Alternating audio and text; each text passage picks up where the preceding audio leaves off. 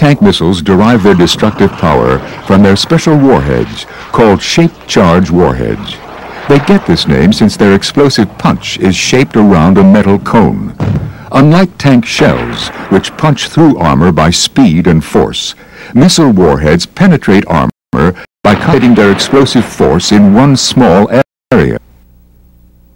Shape-charge warheads consist of a high explosive charge packed behind a thin metal cone. When the warhead is detonated on striking the target, the explosion collapses the cone into a high-velocity stream of metal particles that penetrates the tank's armor. The power of these warheads is phenomenal. A small warhead, only a few pounds in weight, can slice through 20 inches of steel.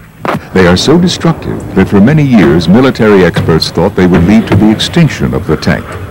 Like the armored knights of yore when faced with new weapons, tanks were expected to fade away.